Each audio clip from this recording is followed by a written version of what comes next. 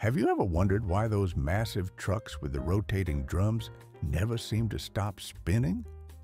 You see them everywhere, rolling down highways, parked at construction sites, always with that barrel turning round and round. But here's what most folks don't realize.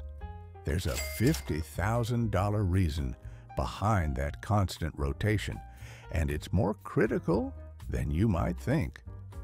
Before we dive deep into this engineering mystery, make sure you hit that subscribe button because we're about to uncover some mind-blowing facts about these mechanical giants that you probably never heard before.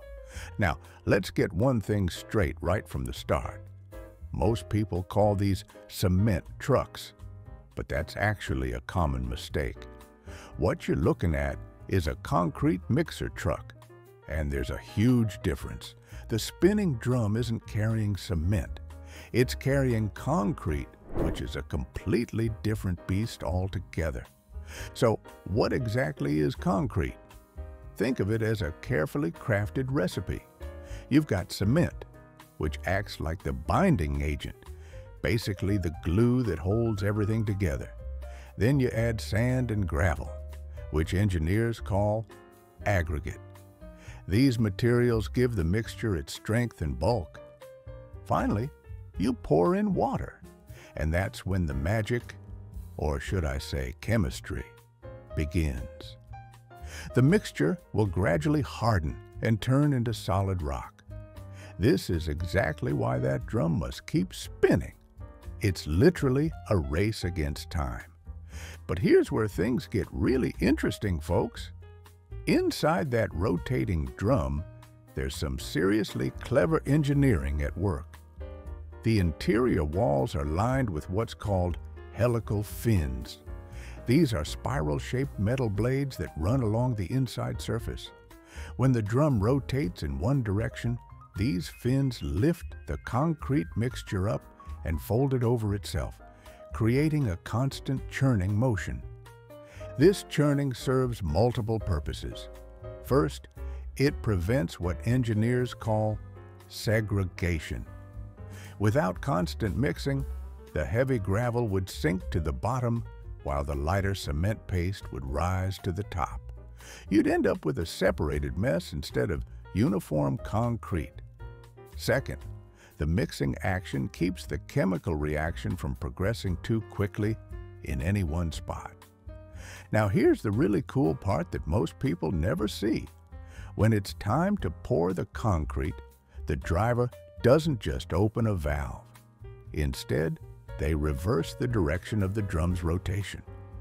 Those same helical fins that were mixing the concrete now work like a giant screw, pushing the mixture backward toward the discharge chute.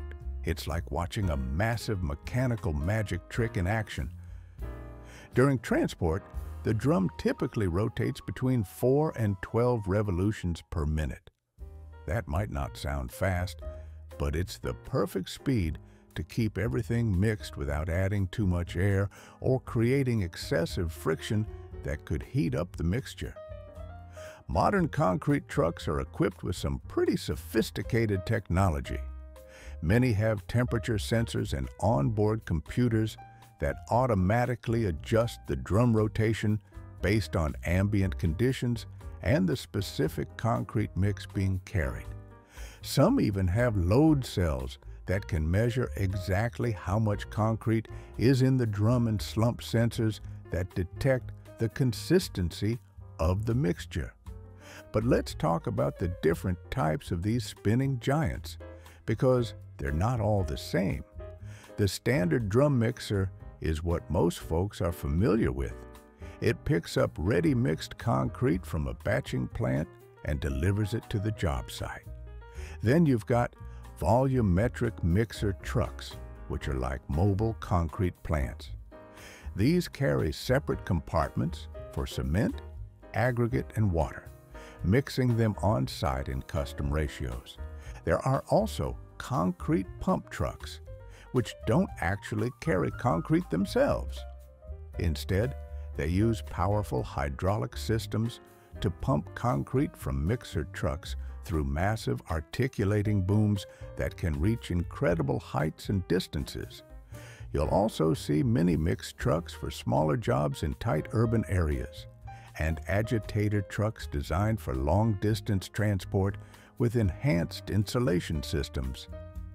The drum is mounted at a slight angle on heavy-duty rollers, and it's powered by a hydraulic motor that gets its energy either from the truck's main engine or from what's called a PTO. The driver controls everything from inside the cab using a sophisticated dashboard panel, and many modern trucks even come with remote controls for operation from outside the vehicle. Remember how I mentioned that subscribe button earlier? Well, we're getting to the really expensive part now, so you definitely don't want to miss this. What if that drum stops spinning? This is where that $50,000 figure comes into play, and trust me, it's not pretty. Concrete typically begins to cure within 30 to 90 minutes after water is added, depending on temperature and other conditions.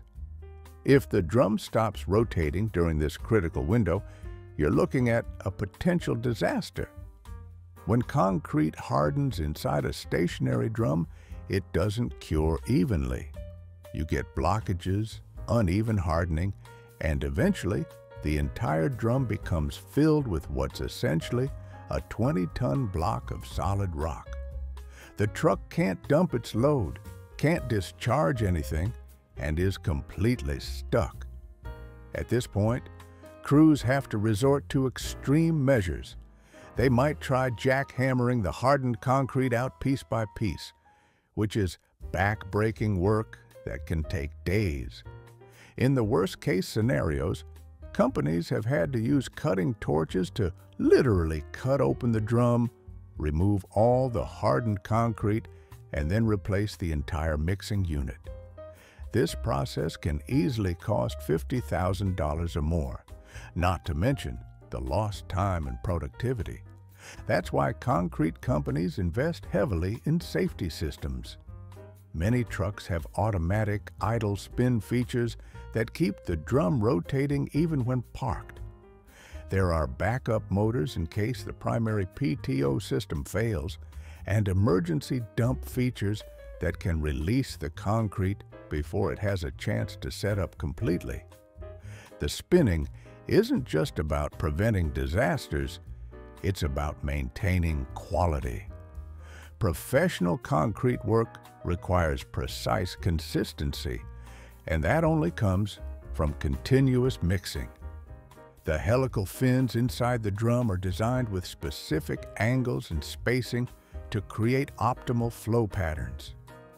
Too much mixing can introduce unwanted air bubbles, while too little mixing results in segregation and weak spots in the final product.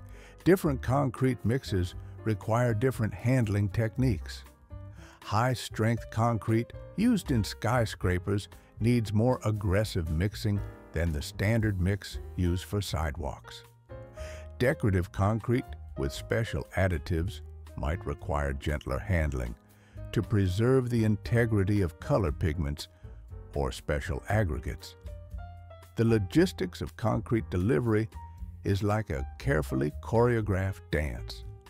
Batching plants schedule truck departures based on traffic conditions, job site requirements, and the working time of specific concrete mixes. Drivers communicate constantly with dispatchers and job site supervisors to ensure perfect timing. On large construction projects, you might see multiple types of concrete trucks working together. Standard mixers feed concrete pump trucks, which then use their articulating booms to place concrete in hard-to-reach areas like upper floors of buildings or over obstacles. Volumetric trucks stand by for last-minute adjustments or small pours that don't justify a full mixer truck. The technology keeps advancing too. GPS tracking allows companies to monitor their entire fleet in real time. Onboard diagnostics can predict maintenance needs before breakdowns occur. Some trucks even have automated washing systems that clean the drum between different types of concrete to prevent contamination. Modern concrete trucks also feature sophisticated chute systems for precise placement. These can be extended, angled, and even fitted with flexible hoses for pinpoint accuracy. Remote controls allow operators to position and discharge concrete from outside the cab, improving safety and precision. The environmental impact of concrete production has led to innovations in truck design as well. More efficient engines reduce fuel consumption, while improved mixing systems ensure less waste. Some companies are experimenting with electric-powered mixing systems for urban deliveries where noise and emissions are concerns. Quality control is paramount in the concrete industry.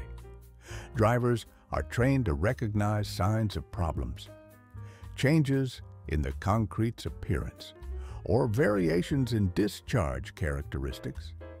They carry slump cones to test concrete consistency and can communicate with the batching plant to make adjustments if needed. The maintenance of these spinning systems is crucial. The hydraulic motors, roller bearings, and drive systems all require regular inspection and service. The helical fins inside the drum wear over time and need replacement. Even the drum itself can develop cracks or wear spots that affect mixing efficiency. So the next time you see one of these spinning giants rolling down the road, you'll know exactly what's happening inside that rotating drum. It's not just mixing, it's a precisely controlled chemical and mechanical process that's racing against time. Every revolution of that drum is preventing a potential $50,000 disaster while ensuring that the concrete arrives at the job site in perfect condition. The constant spinning of concrete mixer trucks represents one of the most elegant solutions in industrial engineering. A simple rotation that solves complex problems of chemistry, logistics, and economics all at once. Here's something to remember. In construction, as in life, it's not about standing still. It's about keeping things moving in the right direction. Those spinning drums are a perfect example of how continuous motion creates lasting strength. If this opened your eyes to the incredible engineering behind these everyday machines, smash that like button and subscribe for more fascinating insights into the mechanical world around us. Drop a comment and let us know. What's the most surprising thing you learned about concrete trucks today?